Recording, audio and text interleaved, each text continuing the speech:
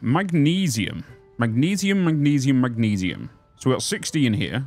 That means 60 in there, meaning we've got 120. And we now have enough power because we've added a lot, I say a lot, but of steam engines, right? The steam engines are now giving us, we have a capacity of like 3,600. That's including the wind turbines up there and up there, which means we have more power for production. So if we've got 120 here, we need to find out where the magnesium goes into, which I think it is the foundry. Maybe it's not the foundry.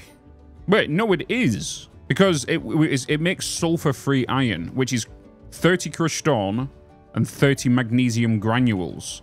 And this is giving me... Oh, this is giving me crushed magnesium. So maybe it's the crusher we need. Aha, it is. So it's the crusher we need. Which literally is a 1-to-1 ratio. So we have officially now got Mark II belts anyway. So if we was to remove this here, just grab ourselves a merger and place that here, like there.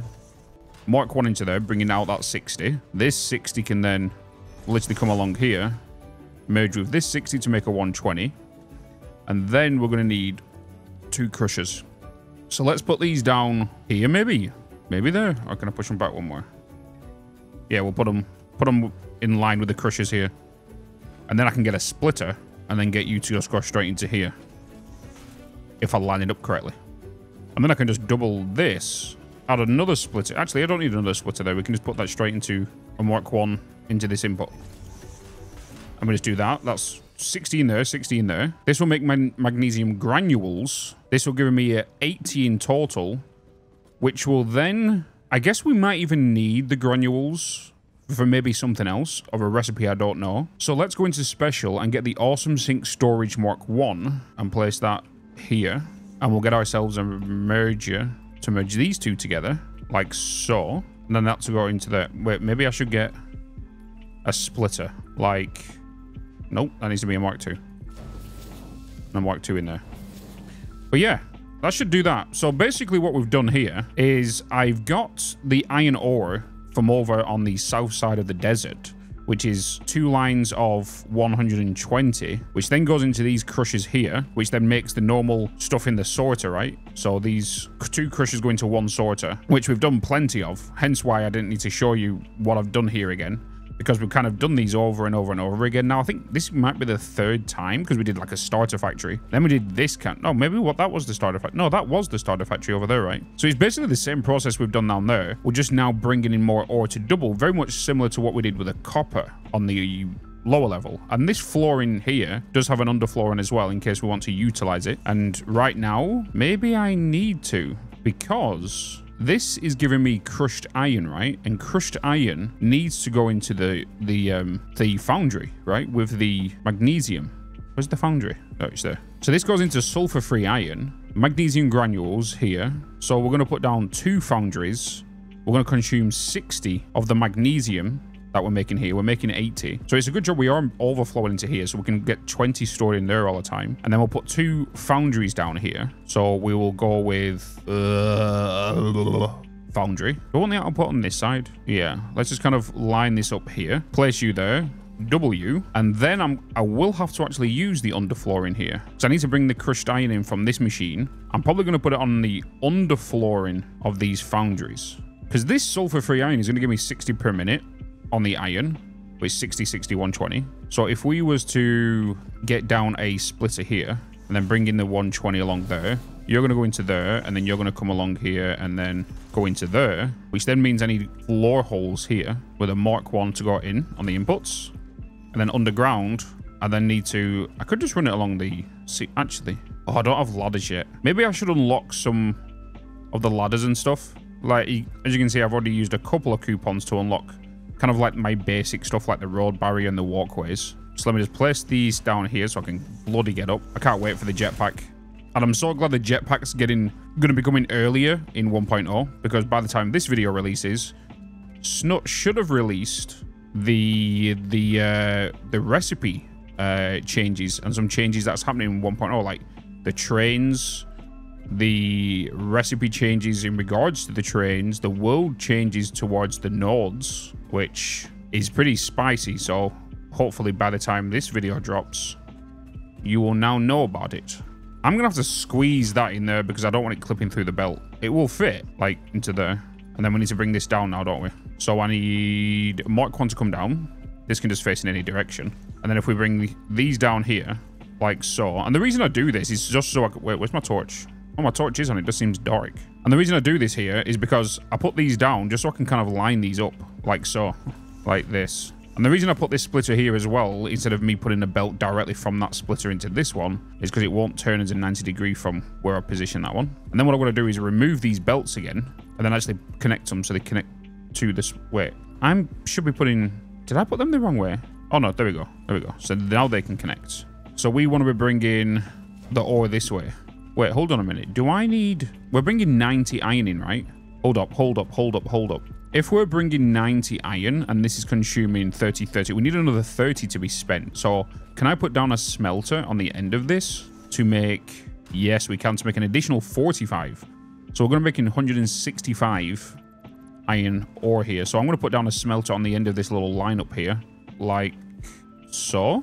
And then I'm going to put down a lift here as well, so we can maximize that. Because obviously we can't afford to have the smelter backing up. Because if we... The sorter. Because if the sorter backs up, we're going to have a problem. Because everything else will stop working. Right? Remove that one, and then I can bring this in here. Beautiful. Right, so that's that done. So that is now 30, 30, and 30. That's 90 crushed iron being done. Let me up. And now the magnesium is coming out of here. 20 is going to go into here, which means 30 and 30 is going into there. So that's the 80 consumed. So just to double check, this is producing 40 and 40.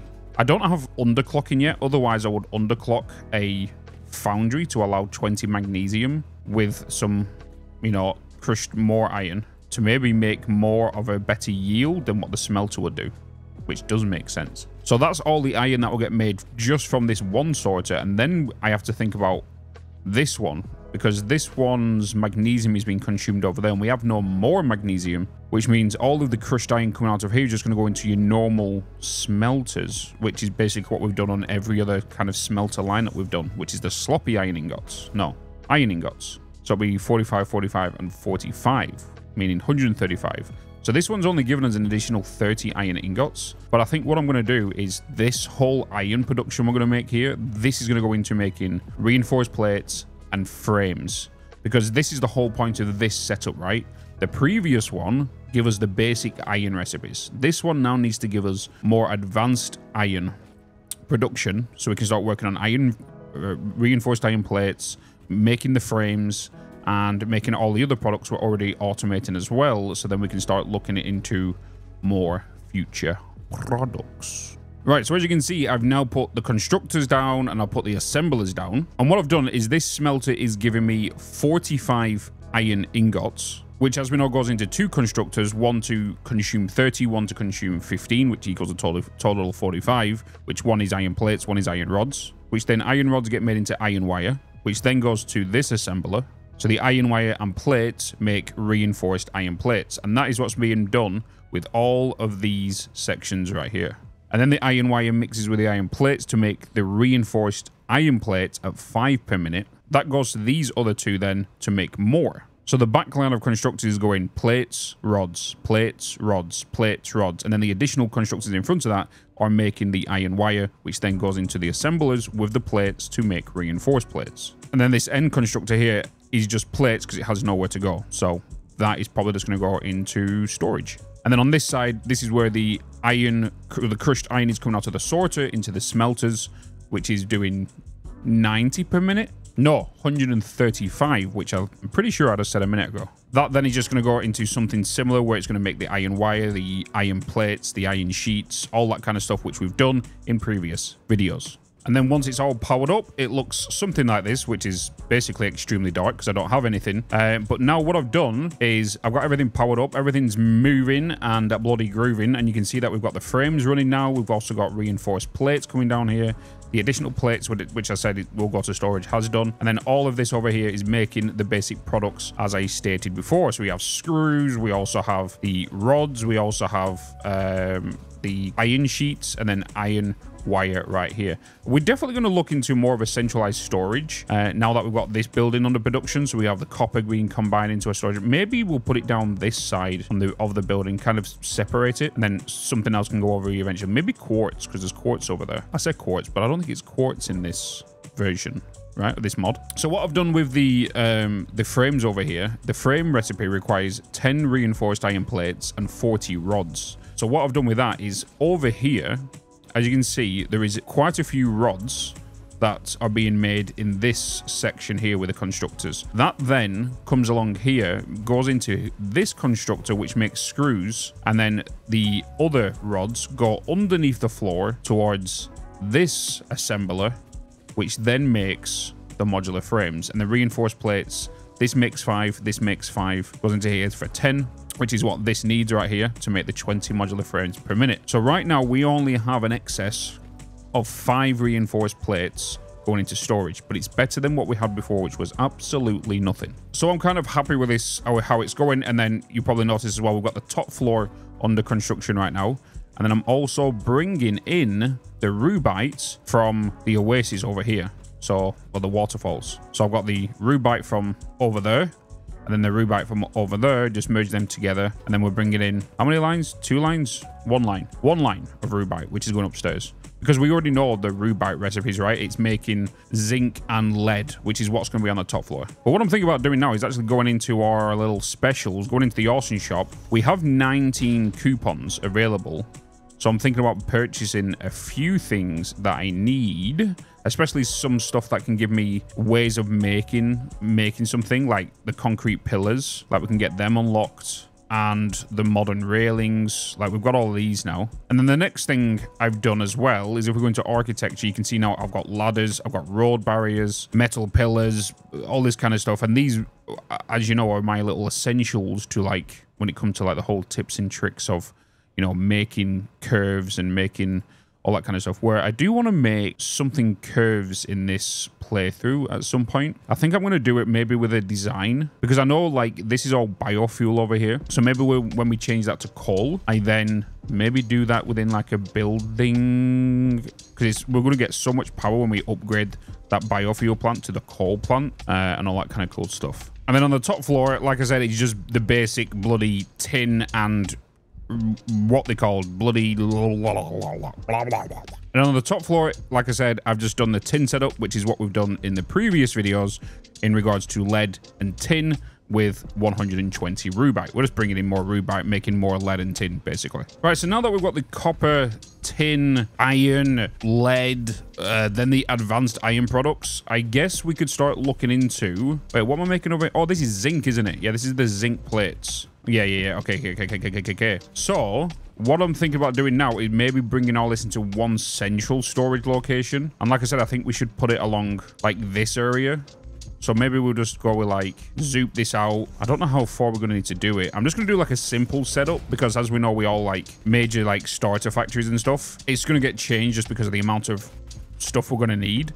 And the only thing different, I think, is that because this mod brings in so many recipes, it's going to be, like, well, bigger, because tin and zinc, normally you're setting up for, like, concrete and your basic iron and your basic copper and all that stuff, right? Where now we're dealing with many bloody byproducts. So I'm thinking if we put, like, a door here, and then we kind of barricade this off from the factory itself. Have I done that too close? I don't think I have. I think that'll be fine.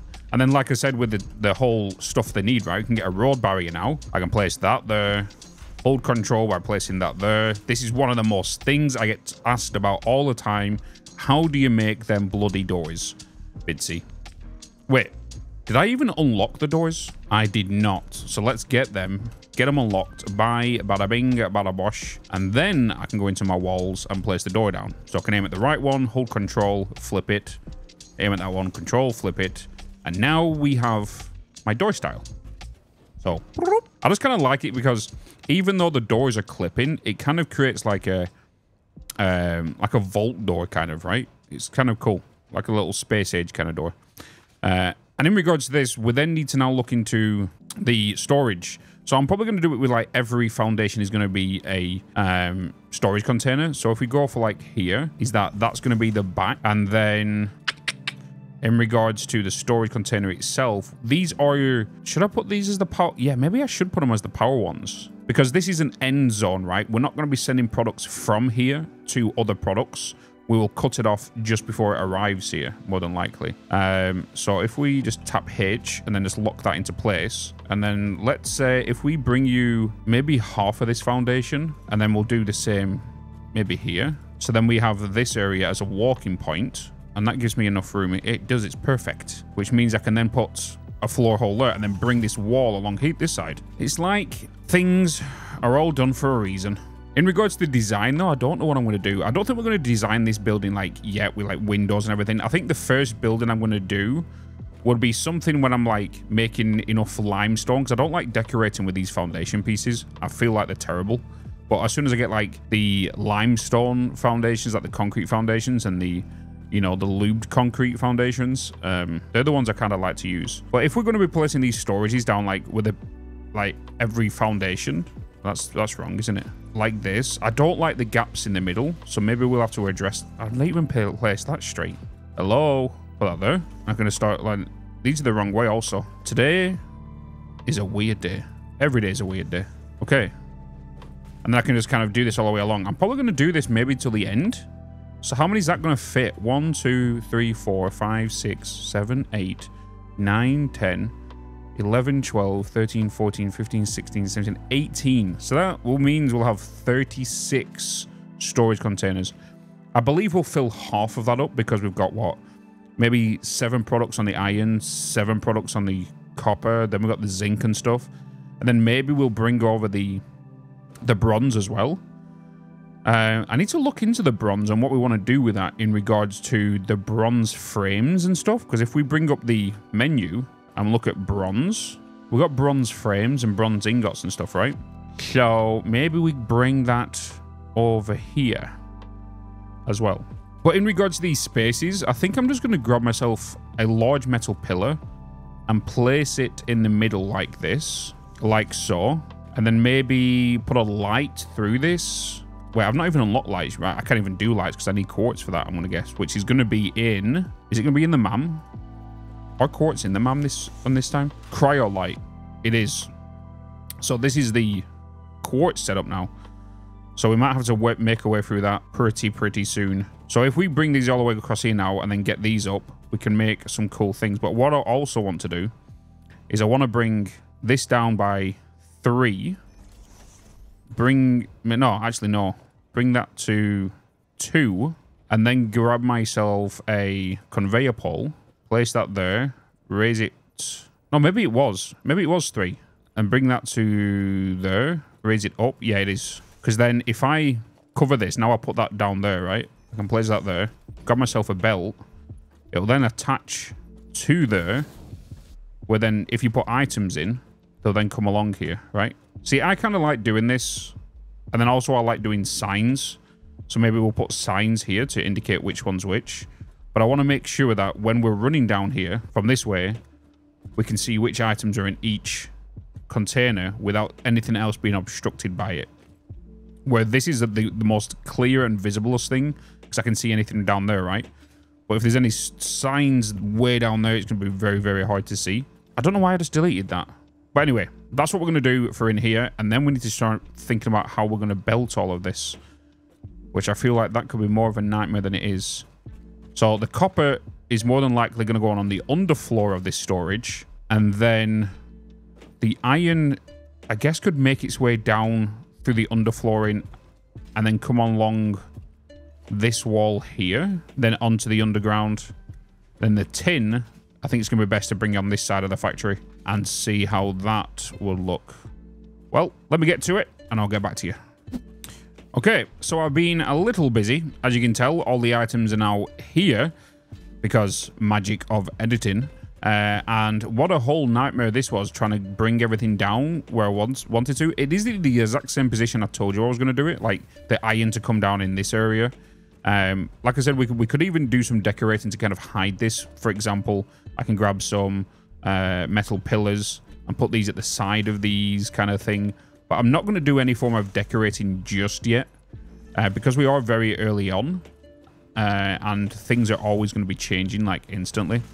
You know, so I'm probably going to do something maybe like this on the inside of this wall so it doesn't look like belts are just randomly floating down.